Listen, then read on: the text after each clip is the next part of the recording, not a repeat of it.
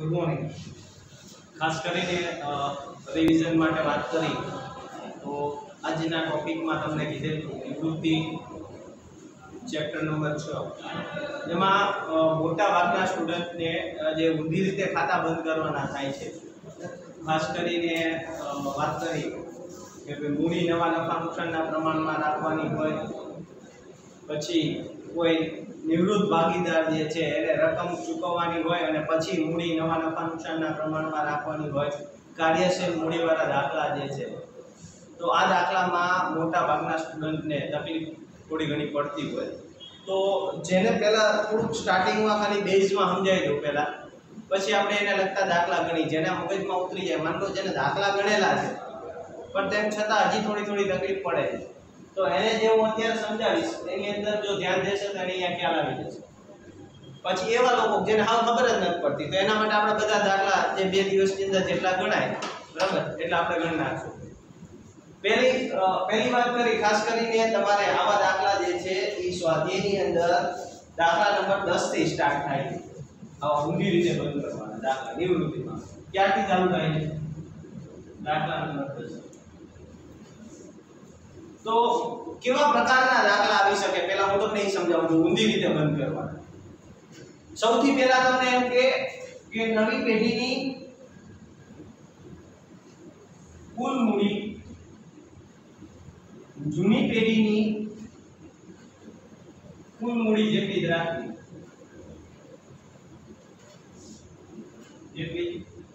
અને જે નવા નફા નુકસાનના પ્રમાણમાં રાખવા.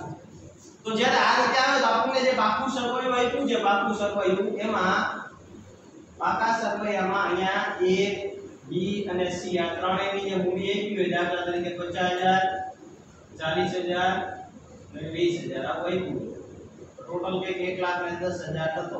આ જૂની મૂડી છે. આ કેવી મૂડી છે? જૂની. હવે નવી મૂડી આટલી જ રાખવાની. આટલી એટલે કેટલી?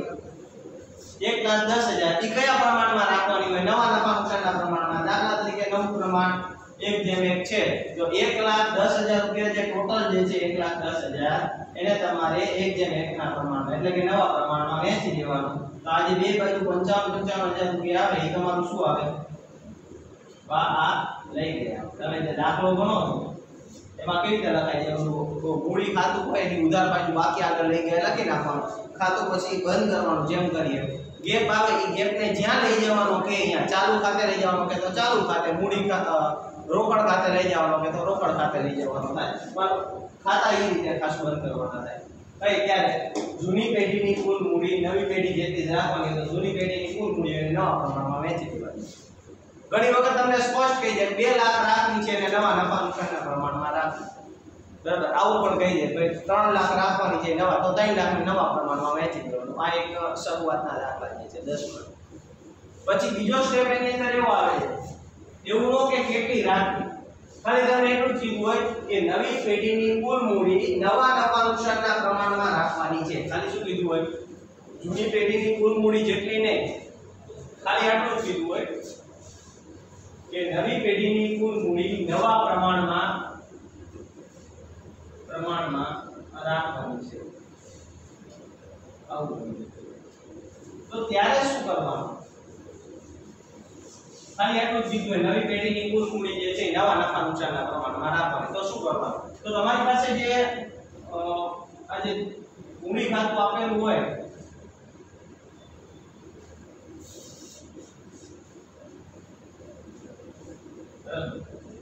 તારીખ વિગત A B C, તારીખ વિગત A B C. તો તમારે શું કરવાનું? ખાલી નવી મૂડી નવા નફા નુકસાનના પ્રમાણમાં રાખવાની. આટલું જ કીધું.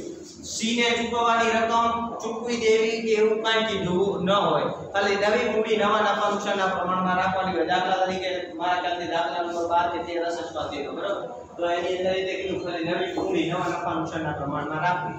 તો શું કરવાનું કે A અને B નો પહેલા ખાલી ટોટલ કરવાનો કેલ્ક્યુલેટરમાં, લખવાનો નથી. A નો આ બાજુનો ટોટલ કરવાનો, B નો આ બાજુનો ટોટલ કરવાનો, એને આ બાજુ લાવવાનો. એમાંથી આ બે ઉપરની રકમ શું કરી દેવાની? બાદ. અહીંયા લખવાની નથી પણ તમને અહીંયા મળશે. A ની મૂડી મળશે અને B ની મૂડી મળશે.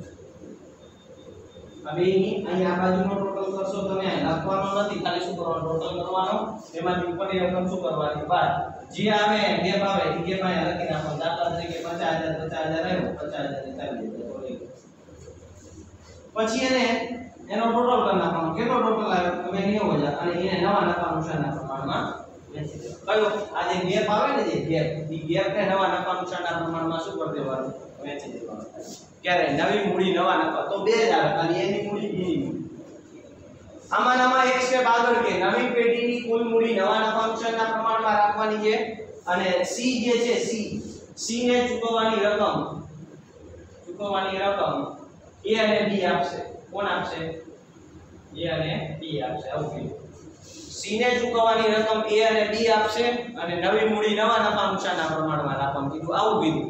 નવી મૂડી નવા નફા નુકસાનના પ્રમાણમાં તો રાખવાનું છે, પણ સી ને ચૂકવવાની રકમ તો શું કરવાનું? સી ને ચૂકવવાની રકમ લઈ લેવાની, સી નું ખાતું બંધ કરીને અહીંયા જે આવે ચૂકવવાની રકમ એ અહીંયા એડ કરી દેવાની. અને બે રીતે થાય છે કે હવે અહીંયા પ્લસ શું આવે?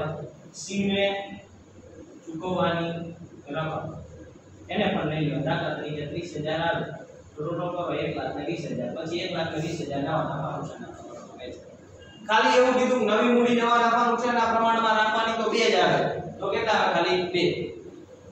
નિવૃત્ત ભાગીદારને ચૂકવવાની રકમ કીધી હોય તો કેટલા આવે? 3. અને ચોથી વસ્તુ આવે છે છેલ્લે કે કાર્યશીલ મૂડી રાખવાનું. કે શું રાખવાનું? કે કાર્યશીલ મૂડી પણ રાખવાનું. કે છેલ્લું સ્ટેપ જો આ વસ્તુ મગજમાં બેસી જાય તો નિવૃત્તિની જેટલી રીત છે બધી રીત આની અંદર આવી ગઈ. તમને એવું કે ભાઈ નવી કાર્યશીલ મૂડી તરીકે 1000 રૂપિયા રાખો તો આની અંદર હજી એક વસ્તુ એડ કરી દેવાનું, રોકડનો તફાવત. શું એડ કરી દેવાનું? રોકડનો તફાવત. રોકડનો તફાવત એટલે શું? તો તમને જે કાર્યશીલ મૂડી આપી છે એમાંથી શરૂઆતની રોકડ શું કરી દેવાની? બાદ. કાર્યશીલ મૂડી એટલે શું થાય? આખરની રોકડ શિલક.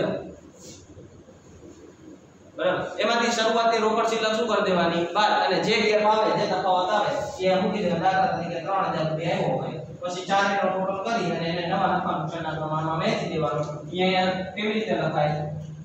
આ લઈ રહ્યા તરીકે લખાય અને આના ખાતા બંધ કરી જે પણ ગેપ આવે ત્યાં લઈ જવાનું, ત્યાં લઈ જવાનું. બરાબર. આ બધી રીત આવી ગઈ મેં જે સમજાવ્યું. આ કોને સમજાશે? હું હજી કહું છું. અત્યારે જે બોલ્યું એ કોને સમજાશે? જે લોકોએ દાખલા ગણવાની ટ્રાય કરી છે પણ ક્યાંક ભૂલ થતી હશે એ લોકો માટે છે આ વસ્તુ. બરાબર. ફરી એક વખત કહું ખાલી નવી મૂડી જે છે એ જૂની પેઢીની કુલ મૂડી જેટલી રાખવાની હોય તો જૂની પેઢીની જે કુલ મૂડી હોય એને નવા નફા નુકસાનના પ્રમાણમાં વેચી દેવાની. ખાલી એટલું બોલે કે નવા નફા નુકસાનના પ્રમાણમાં રાખવાની છે તો બે જ વસ્તુ આવે. નિવૃત્ત ભાગીદારને ચૂકવવાની રકમ કે તો 3 આવે, યાદ રાખવાનું. અને કાર્યશીલ મૂડી વાળું આવે તેની અંદર કેટલા આવે? 4 આવે. આટલી વસ્તુ છે. સ્વાધ્યાયના દાખલા નંબર 10 પછીના જેટલા પણ દાખલા જો બરાબર તો એનું જે આ વસ્તુ છે એ બધું એની અંદર આવી ગયું. ખ્યાલ આવ્યો? હવે આપણે દાખલા સ્ટાર્ટ કરી દઈએ. આ તમને મેં અત્યાર સુધીનું ઓવરઓલ ખાલી આપી દીધું. હવે આપણે જે આગળ ગણવાનું છે એ આ રીતનું હોય. દાખલા નંબર 10 થી છે હજી જેને ખબર ન પડી હોય તો એના માટે જે આખો દાખલો છે એટલે ખ્યાલ આવી જાય કોને. જો સ્વાધ્યાયનો દાખલા નંબર 10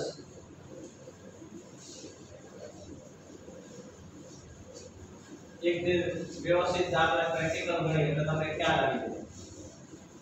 દરેક પ્રકારના એક દાખલા નું ગણાશે તો ટ્રાય કરી નાખશું.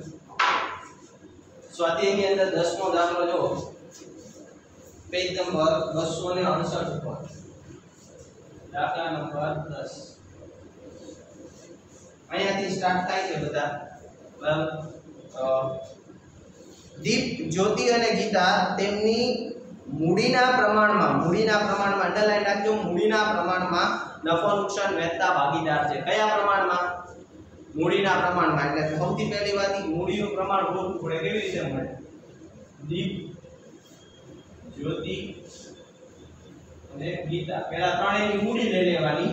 મૂડીનું પ્રમાણ કેવી રીતે કાઢવાનું? જેને નથી આવડતું એ ખાસ શીખજો, નકર અહીંયાથી દાખલો સ્ટોપ થાય છે. પેલા મૂડી લઈ લેવાની. મૂડી કેટલી? આની 1 લાખ, આની 1,50,000 અને આની 1 લાખ. પેલા સરખા મીંડા હોય એટલે કાઢ નાખવાના. આમાં કેટલા મીંડા છે? 5 છે. આમાં કેટલા છે? 4. આમાં કેટલા છે? 5. એનો મતલબ બધામાં કેટલા છે? કેટલા છે? બધામાં 4 મીંડા છે. બધામાં 4 મીંડા છે તો કેટલા? અહીંયા કેટલા વધશે? 10. અહીંયા 15. અહીંયા કેટલા વધશે? 10. હજી આ બધાને કેટલા વડે ભાગી શકાય? 5 વડે. 5 વડે ભાગો કેટલા આવે? 2:3:2. આ એનું શું થઈ ગયું? તમે જૂનું પ્રમાણ કહો કે પછી મૂડીનું પ્રમાણ કહો, કેટલા થઈ જાય ટોટલ? 7. બરાબર. આ આપણી માટે નફા નુકસાનનું પ્રમાણ. કારણ કે મૂડીના પ્રમાણમાં નફા નુકસાન વહેંચે છે, તો નફા નુકસાનનું પ્રમાણ કેવું થઈ ગયું? 2:3:2. બરાબર. આગળ હવે પાકા સરવૈયામાંથી આપણે જે લઈ છીએ પ્રમાણે પાકા સરવૈયામાં આપણે પ્રવેશ હોય કે નિવૃત્તિ હોય, ટોટલ કેટલી વસ્તુ લઈ ગઈ? 4. કઈ કઈ 4 વસ્તુ? મૂડી, અનામત, પાઘડી, રોકડ. પેલા મૂડી લઈએ. મૂડી જે છે ક્યાં આવશે? મૂડી શરૂઆતની મૂડી ખાતાની જમા બાજુ. અનામતમાં શું છે? સામાન્ય અનામત, ભાગીદારો વચ્ચે શું થઈ જાય? વહેંચાઈ જાય. પછી શું છે? પાઘડી કઈ બાજુની સાઈડ આવશે? મૂડી ખાતાની ઉધાર બાજુ. અને ઓલી બાજુની સાઈડ થી વાત કરી દે તો બેંક છે, બેંક એટલે રોકડ ખાતા. ચારે ચાર વસ્તુ છે અને એકદમ સિમ્પલ ચારે ચાર છે. મૂડી, અનામત, પાઘડી, રોકડ, ચારે ચાર વસ્તુ છે. ચારે ચાર વસ્તુ લઈને પહેલા મૂકી દેવાની, પછી સીધું ક્યાં મૂકી જવાનું? હવાલા. હવાલામાં ઉપરની તારીખે જ્યોતિ નિવૃત્ત થાય છે. ભાગીદારો એવું નક્કી કર્યું કે દીપ અને ગીતાનું નવું નફા નુકસાનનું પ્રમાણ, તો નવું પ્રમાણ આપી દીધું. નવું આ કયું પ્રમાણ છે? જૂનું પ્રમાણ. કોણ નિવૃત્ત કોણ થાય છે? જ્યોતિ નિવૃત્ત થાય. ખાસ ધ્યાન રાખજો, વચ્ચેનો ભાગીદાર જે છે એ નિવૃત્ત થાય છે, જ્યોતિ નિવૃત્ત થાય છે. બરાબર. એટલે દીપ અને ગીતાનું નવું નફા નુકસાનનું પ્રમાણ કયું છે? 1:1 એટલે ટોટલ કેટલું થાય? 2. અને નવું પ્રમાણ આવે એટલે જો પ્રવેશ હોય તો ત્યાગનું પ્રમાણ ફરજિયાત ગોતવું પડે. પ્રવેશ હોય અને નિવૃત્તિ હોય તો ફરજિયાત કયું પ્રમાણ ગોતવું પડે? લાભનું પ્રમાણ. યાદ રાખજો, પ્રવેશમાં કયું પ્રમાણ? ત્યાગનું પ્રમાણ. નિવૃત્તિમાં લાભનું પ્રમાણ. બે પ્રમાણ તમને મળી જાય, જૂનું પ્રમાણ અને નવું પ્રમાણ. એટલે ફરજિયાત વર્કિંગ નોટમાં તમારે લાભનું પ્રમાણ ગોતવું પડે. ત્યારે લાભના પ્રમાણનું સૂત્ર શું થાય? લાભનું પ્રમાણ બરાબર ઓલા કરતા ઊંધું. શું થાય? નવો ભાગ માઈનસ જૂનો ભાગ. શું સૂત્ર થઈ જાય? નવો ભાગ માઈનસ જૂનો ભાગ. સૌથી પહેલા દીપનું નવું પ્રમાણ 1/2 માઈનસ જૂનું પ્રમાણ 2/7. 7 × 7 માઈનસ 4/7 14. 3/14. આ કોનું પ્રમાણ આવ્યું? દીપનું. આ રીતે કોનું પ્રમાણ ગોતવાનું? ગીતાનું. કારણ કે જ્યોતિ તો નિવૃત્ત થાય એટલે એનું ગોતવાનું નથી. ગીતાની વાત કરી. ગીતાનું નવું પ્રમાણ 1/2 માઈનસ 2/7. 7 માઈનસ 4/14 એટલે 3/14. તો લાભનું પ્રમાણ ઉપરની રકમ તમે લઈ લો તો લાભનું પ્રમાણ કેટલું થાય? 3:3. 3:3 એટલે 1:1. એ આપણી માટે શું બની ગયું? લાભનું પ્રમાણ. બરાબર. આગળ જઈએ. પાઘડીનું મૂલ્ય 70,000 આંકવામાં આવ્યું. ખાસ ધ્યાન રાખજો, પાઘડીનું મૂલ્યાંકન આવે એટલે જો પ્રવેશ હોય ને તો નવા ભાગીદાર, જે નવો ભાગીદાર આવે છે એના ભાગની પાઘડી ગોતવી પડે. અને નિવૃત્તિ હોય તો જે નિવૃત્ત થતો હોય એ ભાગીદારના ભાગની પાઘડી ગોતવી પડે. આમાં નિવૃત્ત કોણ થાય છે? જ્યોતિ. તો આ જ્યોતિના ભાગની પાઘડી ફરજિયાત ગોતવી પડે. અને એ પાઘડી જે છે એ કયા પ્રમાણમાં વહેંચવી પડે? લાભના પ્રમાણમાં. સૌથી પહેલા આપણે વાત કરી પાઘડીનું મૂલ્યાંકન. પાઘડીનું મૂલ્યાંકન કેટલું થયું? તો પાઘડીનું મૂલ્યાંકન 70,000. કોના ભાગની પાઘડી ગોતવાની? જ્યોતિના. તો જ્યોતિના ભાગની પાઘડી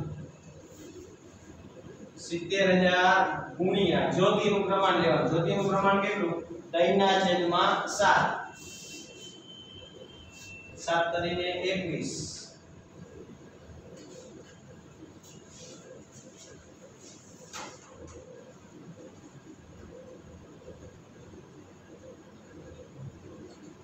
કેટલું આવે? 30,000 રૂપિયા. આ કોના ભાગની પાઘડી આવી? જ્યોતિના ભાગની પાઘડી. ઈ કોણ આપશે? દીપ અને ગીતા. કયા પ્રમાણમાં? એમના લાભના પ્રમાણમાં. લાભનું પ્રમાણ કયું? 1:1. એટલે આ કેટલા આપશે? 15,000. આ કેટલા આપશે? 15,000. દીપ, જ્યોતિ. કોઈને યાદ છે એન્ટ્રી? આની એન્ટ્રી કઈ બાજુ કોનું નામ અને કોનું ખાનું ખાલી મનમાં પહેલા બોલો દીપ અને જ્યોતિ જે સોરી દીપ અને ગીતા કોને આપશે જ્યોતિને આપશે એન્ટ્રી યાદ છે નિવૃત્તિની પાકડી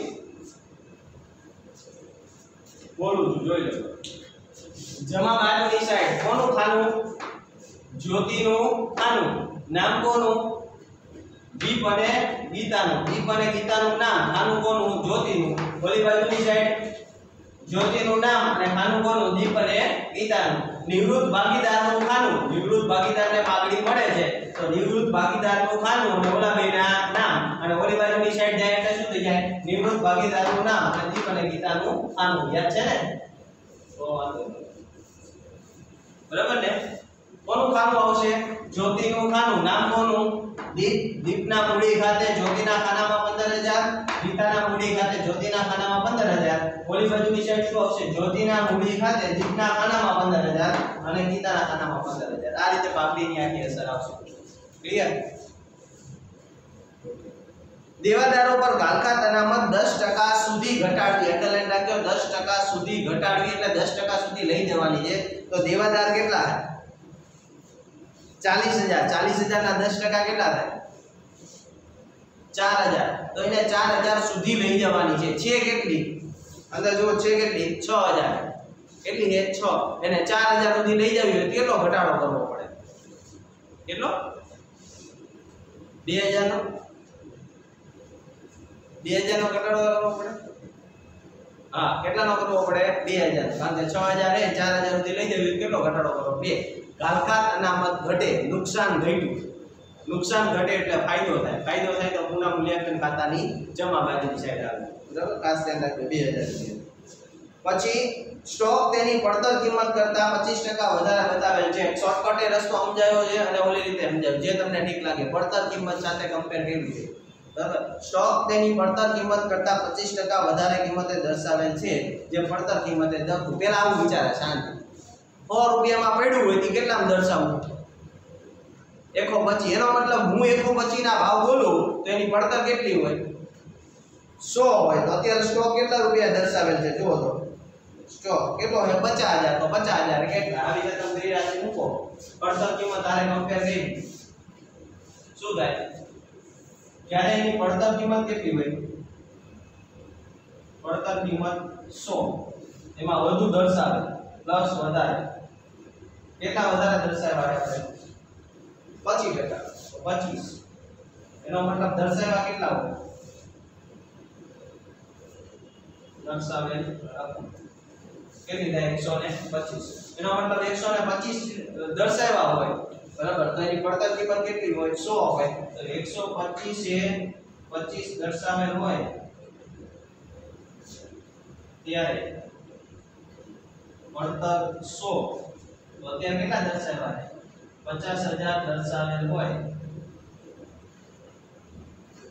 ત્યારે પડતર કેટલી શું થાય 50000 ગુણ્યા 100 ભાગ્યા 125 કરો કેટલા થાય 40000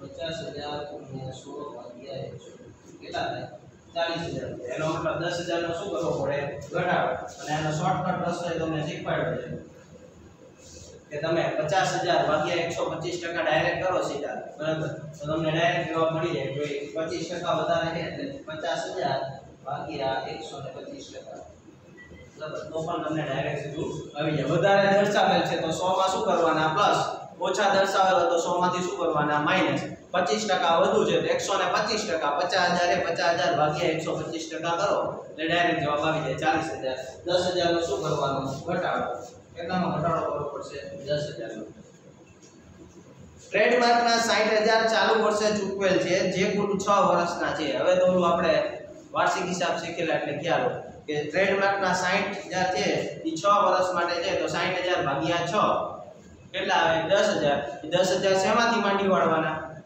ટ્રેડમાર્કમાંથી બહાર અને અહીં આપણી પાસે નફા નુકસાન ખાતું નથી તે જગ્યાએ શું આવશે પુનઃ મૂલ્યાંકન ખાતાની ઉધાર કરી પ્રોવિડન્ટ ફંડની જવાબદારી 35000 નક્કી થઈ અંદર જો તો પ્રોવિડન્ટ ફંડ કેટલો છે 32 છે એનો મતલબ 3000 નો વધારો દેવું હોય તો પ્રોવિડન્ટ ફંડમાં પ્લસ પુનઃમૂલ્યાંકન ખાતાની ઉધારવાળી.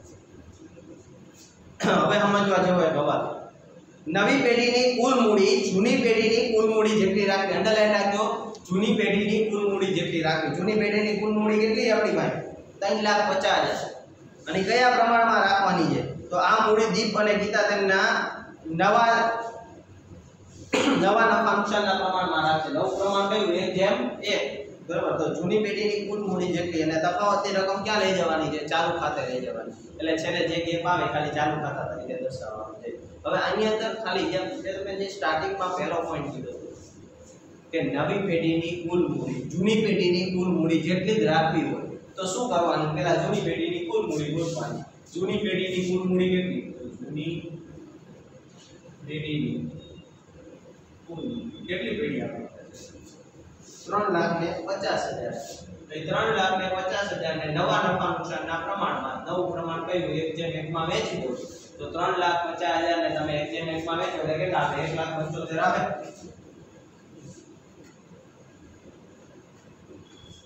કેટલા આવે? 1,75,000. આ 1,75,000 તમારી માટે શું કહેવાય? શું બોલાય ને? બા લઈ ગયા. મૂડી ખાતાના બા લઈ ગયા તમને આપી દીધું છે. પછી મૂડી ખાતામાં જે પણ ગેપ આવે એ ચાલુ ખાતે લઈ અને બાકા સરવાળામાં લઈ જઈશું. બરાબર. ખાલી આટલી વસ્તુ સમજવા જેવી છે આ દાખલાની અંદર. ખાતા દો નાખો પછી મારી આગળ ખાલી ગણશો તો ખાસ ખ્યાલ આવશે. બાકી નહીં ખ્યાલ આવે. યાદ રાખ. દાખલાને ગણવો પડશે.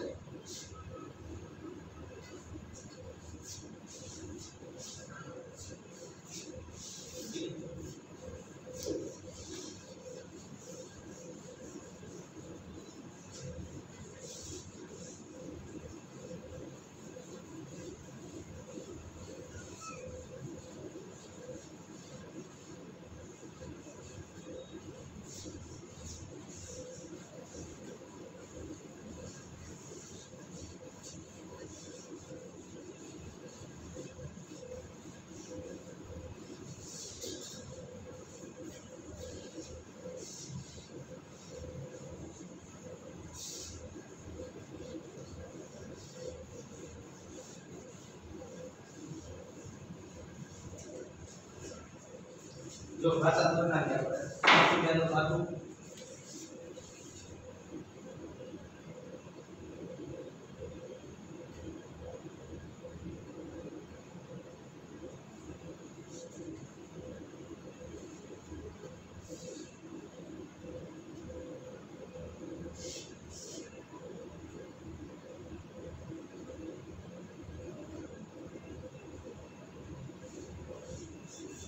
મૂલ્યાંકન ખાતું રોકડ ઓબ્લિક બેંક ખાતું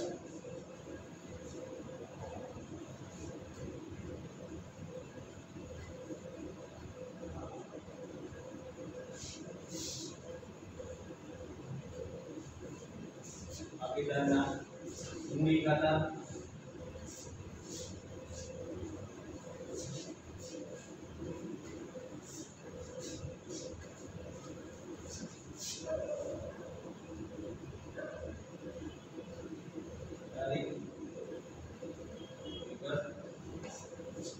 શું નામ છે ત્રણેયના?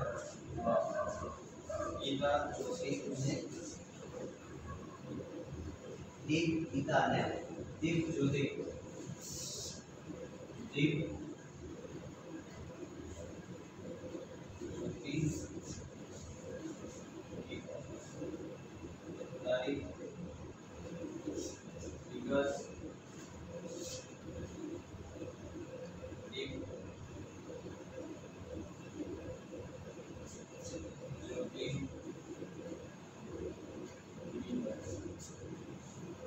બાબુ સરવૈયું.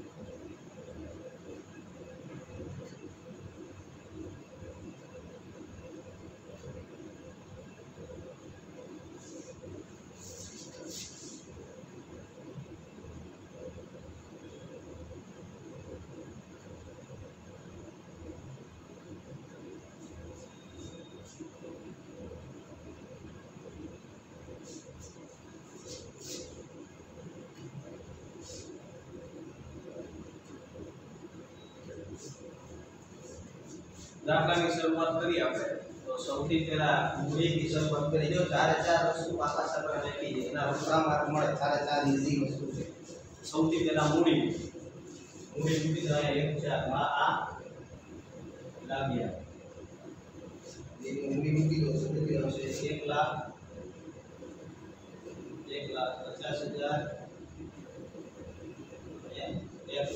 બરાબર મૂડી આવી ગઈ પછી સામાન્ય અનામત ભાગીદારો વચ્ચે શું થઈ જાય વહેંચાઈ જાય ડાયરેક્ટ વહેંચાઈ જાય કઈ વિચારવાનું ન આવે સામાન્ય અનામત ક્યાં આવે મૂડી ખાતાની જમા બાજુ સામાન્ય અનામત કેટલું છે 28,000 છે 28,000 ને 2 જેમ 2 માં વહેંચો 28,000 ગુણ્યા 2 ભાગ્યા 7 કેટલો આવશે 8,000 12,000 ને 8,000 28,000 છે 8,000 12,000 ને 8,000 પછી સામાન્ય અનામત મૂડી આવી સામાન્ય અનામત આવી ગઈ ઓલી બાજુની સાઈડ શું આવશે પાઘડી તો અહીંયા પાઘડી જેમ સામાન્ય અનામત વહેંચું એ જ રીતે પાઘડી જે છે ગુના પ્રમાણમાં શું થઈ જાય વહેંચાઈ જાય કેટલી છે પાઘડી તો 14,000 રૂપિયા છે આનાથી અડધું થાય 4 6 4 14,000 છે 14,000 ગુણ્યા 2 ભાગ્યા 7 4 6 અને 4 તો મૂડી આવી ગઈ અનામત આવી ગયું પાઘડી આવી ગઈ હવે શું લઈ લે રોકડ ક્યાં લખશું રોકડ એટલે બેંક આપેલું છે રોકડ ખાતાની અંદર કરે આ લાવ્યા કેટલી છે 22,000 મૂડી આવી ગઈ અનામત આવી ગયું પાઘડી આવી ગયું બેંક આવી ગયું હવે હવાલામાં જઈ તો દીપ અને ગીતાનું નવું નફા નુકસાનનું પ્રમાણ વર્કિંગ નોટ માટે હોય પાઘડીનું મૂલ્ય 70,000 આપવામાં આવ્યું તેના આધારે વર્કિંગ નોટ જો આપણે નિવૃત્ત જ્યોતિના ભાગની પાઘડી જોઈતી કેટલી જ્યોતિના ભાગની પાઘડી 70,000 રૂપિયા જે છે એને આપણે જ્યોતિના ભાગની પાઘડી જોતી એટલે કેટલી 30,000 અને 30,000 લાભના પ્રમાણમાં વહેંચી લાભનું પ્રમાણ કયું આવે 1:1 તો 1:1 એટલે કેટલું થયું 15,000 આપણે એની એન્ટ્રી બોલ્યો તો જ્યોતિના ભાગની પાઘડી 30,000 1:1 ના પ્રમાણમાં વહેંચી એટલે 15,000 આવી એન્ટ્રી કેવી થાય આપણે ન્યાય કઈ એન્ટ્રી શીખવા જેવી છે એટલે જ્યોતિના ભાગની પાઘડી કોણ આપશે દીપ અને ગીતા આપે તો લખાય કેવી રીતે હજી કહું જો અહીંયા પેલા નામ કોનું આવે દીપના મૂડી ખાતે જ્યોતિના ખાનામાં કેટલા 15,000 પછી ગીતાના મૂડી ખાતે જ્યોતિના ખાનામાં કેટલા 15,000 અને ઓલી બાજુની સાઈડ હવે શું આવશે ઓલી બાજુની સાઈડ કોનું નામ આવી જાય જ્યોતિનું નામ ખાનું કોનું દીપ અને ગીતાનું તો શું એન્ટ્રી આવશે જ્યોતિના મૂડી ખાતે દીપના ખાનામાં 15,000 અને ગીતાના ખાનામાં 15,000 એટલે કીધું તો જ્યોતિનું ખાનું નામ કોનું દીપ અને ગીતાનું ઓલી બાજુની સાઈડ જ્યોતિનું નામ અને દીપ અને ગીતાનું ખાનું બરાબર આપણે આ રીતે એન્ટ્રી આપતા હતા દેવાદારો પર કાલકાત અનામત 10% સુધી ઘટાડી તો પેલા દેવાદાર જોવાના દેવાદાર કેટલા છે એટલે કે નાખવાનું દેવાદાર કેટલા 40,000 એને 10% રાખવી છે તો માઈનસ કાલકાત અનામત કેટલી રાખવી છે 4,000 બહાર કેટલા આવશે 36,000 હવે જોવાનું હતી કેટલી હવે જોવાનું કેટલી હતી કે ભાઈ 6,000 હતી કરનાખી કેટલી 4,000 2,000 નો શું કર્યો ઘટાડો ફાયદો થયો પુનઃમૂલ્યાંકન ખાતાની જમા બાજુ કાલકાત અનામત ખાતે 2,000 બરાબર એના પછી સ્ટોક તેની પડતર કિંમત કરતા 25% વધુ કિંમતે દર્શાવેલ છે જે પડતર કિંમતે નોંધો બરાબર તો આપણે એની વર્કિંગ નોટ કરી કે દર્શાવેલ કેટલો છે 50,000 ભાગ્યા 125% એટલે 40,000 છે 50,000 નો સોરી દર્શાવ્યો છે 50,000 પણ એની કિંમત છે 40,000 50,000 રૂપિયા દર્શાવેલો છે પણ એની કિંમત 40,000 ની છે 10,000 નો શું કરવો પડે ઘટાડો એટલે સ્ટોક લેવાનો સ્ટોક 50,000 માઈનસ ઘટાડો કેટલાનો ઘટાડો થયો 10,000 નો 50 માંથી 10 કાઢનામાં કેટલા વધશે કેટલા વધશે 40 અને ક્યાં આવશે ઉધાર બાજુની સાઈડ સ્ટોક ખાતે કેટલામાં ઘટાડો કર્યો 10000 પછી ટ્રેડમાર્કના 60000 ચાલુ વર્ષે ચૂકવેલ છે જે કુલ 6 વર્ષ માટેના છે ટોટલ 60000 છે પણ એ 6 વર્ષના છે તો 60000 ભાગ્યા 6 એટલે કેટલા આવ્યા 10000 શું કરવાના માંડી વાળવાના એટલે પાછું આ રીતે લખવું પડશે ટ્રેડમાર્ક 60000 માઈનસ માંડી વાળેલ જેમ આપણે ઘસારો કરતા હોય એ જ રીતે ઘટાડો કરતા હોય એ રીતે કેટલા ઘટાડવાના 10000 ક્યાંથી ખબર પડી 60000 માઈનસ 60000 ભાગ્યા 6 એટલે 10000 બાર કેટલા આવશે 50000 અને આ 10000 આપણી માટે નુકસાન છે કઈ બાજુની સાઈડ આવે ઉધાર બાજુ ટ્રેડમાર્ક ખાતે 10000 પછી પ્રોવિડન્ટ ફંડની જવાબદારી 35000 નક્કી થઈ પ્રોવિડન્ટ ફંડની જવાબદારી કેટલી નક્કી થઈ 35000 રૂપિયા એ ક્યાં આવશે પ્રોવિડન્ટ ફંડ અંદર જોવાનું પ્રોવિડન્ટ ફંડ કેટલો 32000 લખવાનું પ્રોવિડન્ટ ફંડ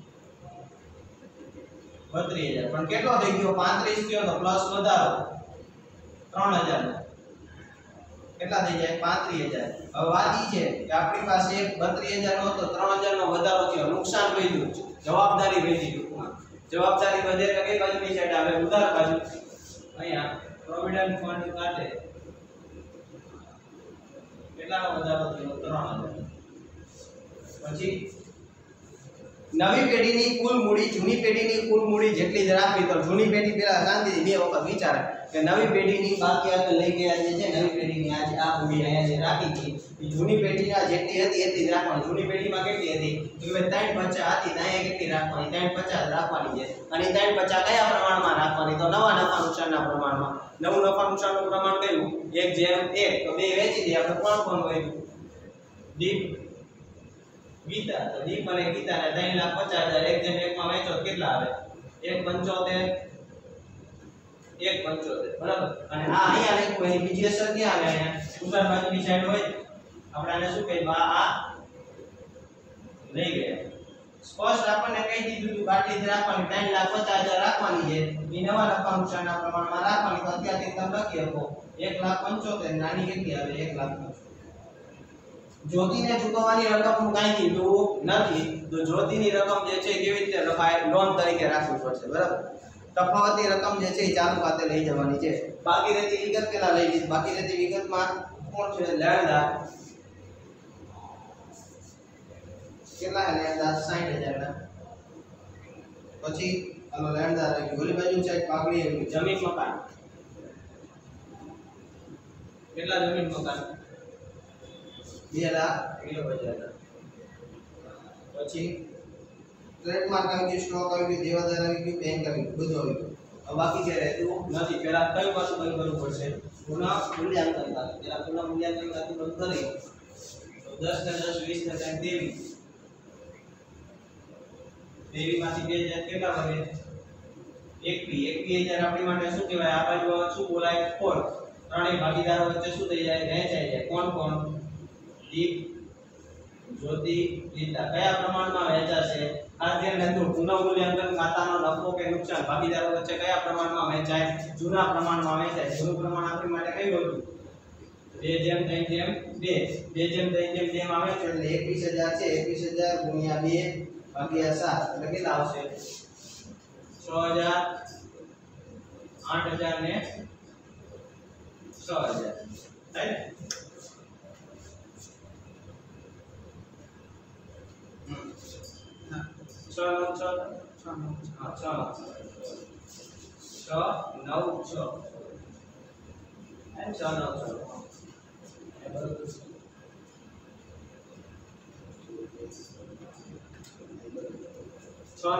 6 અને કઈ બાજુ આવશે પુનઃ મૂલ્યાંકન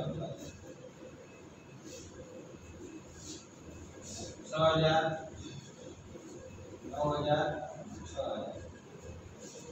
હવે સૌથી પહેલા કોનું ખાતું બંધ કરવાનું જ્યોતિનું ખાતું બંધ કરવાનું કોનું ખાતું બંધ કરવાનું જ્યોતિ નિવૃત્તિમાં યાદ રાખજો ખાસ નિવૃત્ત ભાગીદારનું ખાતું જે છે એ પહેલા બંધ કરી દેવાનું નિવૃત્ત ભાગીદારમાં કોણ છે જ્યોતિ તો 1,50 12 15 કેટલા આવે 1,92 એક 92 ને લઈ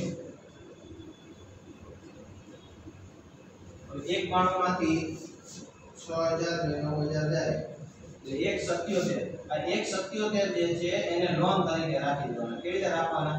કાઈ કીધું નથી, રોકડમાં ચૂકવવું કેવું કઈ કીધું નથી. એટલે આ શું આવે? લોન ખાતે. અને લોન ખાતે ક્યાં આવે? બિનચાલુ દેવામાં. કોની લોન? જ્યોતિની લોન 1,77,000. એટલે જ્યોતિનું કામ પૂરું કર્યું. હવે દીપ અને ગીતાનું કરી તો કેવી રીતે કરાય? પેલા કઈ બાજુનો સરવાળો વધુ છે એ જોવાનો ખાસ. જો અહીંયા 1,08,000 થાય છે, અહીંયા 1,75 એમને એમ થઈ જાય. બરાબર? તો સૌથી પહેલા આ બાજુનો ટોટલ કરવાનો. આ બાજુનો ટોટલ કરો તો 4,000 પ્લસ 15,000 પ્લસ 6,000 પ્લસ 1,75 કેટલા થાય? 2 લાખ રૂપિયા થાય. 2 લાખ આ બાજુ 2 લાખમાંથી 1,08,000 જાય 92,000 રૂપિયા વધે. 92,000 પેલા આમને આનું પેલા ચેક કરી લો. અહીંયા 1,08,000 છે, ઓલી બાજુ 2 નું ખર્ચું છે. અહીંયા જો તો 1,75 6 15 ને 4 કાઈ કેટલા આવશે? 2 લાખ. અહીંયા 2 લાખ માંથી આટલા બાદ અહીંયા કેટલા આવશે? 92,000. બેમાં કેટલા આવ્યા? 92,000 આ ક્યાં લઈ જવાના છે? જો રોકડ ખાતે લઈ જવાનું કે તો ક્યાં લઈ જવાનું? રોકડ ખાતે. અહીંયા જમા બાજુ હોય તો રોકડમાં કઈ બાજુ જાય? ઉધાર બાજુ. અહીંયા ઉધાર બાજુ હતી, રોકડમાં કઈ બાજુ જાય? જમા. જો રોકડમાં લઈ જવાનું હોય તો આ ક્યાં લઈ જવાનું હોય? ચાલુ ખાતે. ત્યાં શું લખવાનું? ચાલુ ખાતે. અને ચાલુ ખાતું જાય ક્યાં? પાકા સરવૈયામાં. ખાસ આપણને ખબર જ છે, આ બાજુની સાઈડ ચાલુ ખાતું હોય, આ બાજુની સાઈડ બાકી આગળ લઈ ગયા કે ચાલુ ખાતું, તો એ કેમાં આવે? મૂડી દેવાનું. અને જમા બાજુની સાઈડ જો કોઈનું હોય તો એ કઈ બાજુ આવે? મિલકત લેણામાં. તો મિલકત લેણામાં અહીંયા ચાલુ ખાતે 2 જણાના ચાલુ ખાતા છે આપણી પાસે. કોના કોના? દીપ, ગીતા. કેટલા? 92,000 ટોટલ કરી લો. 350 177 35 60 6,22,000 50,000 2,90,000 36,000 40,000 92,000 કેટલા થાય?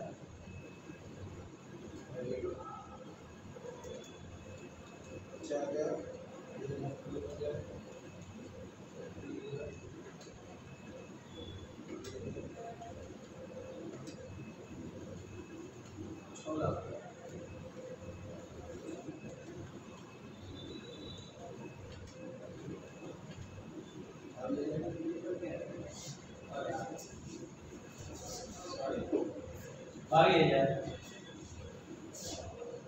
રોકડ ખાતું બાકી રહ્યું 22,000. અને શું કહેવાય? આ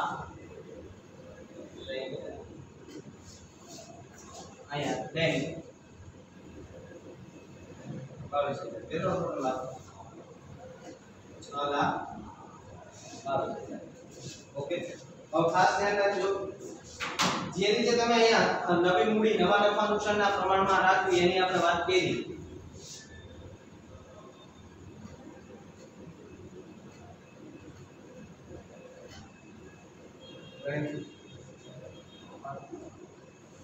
હવે જો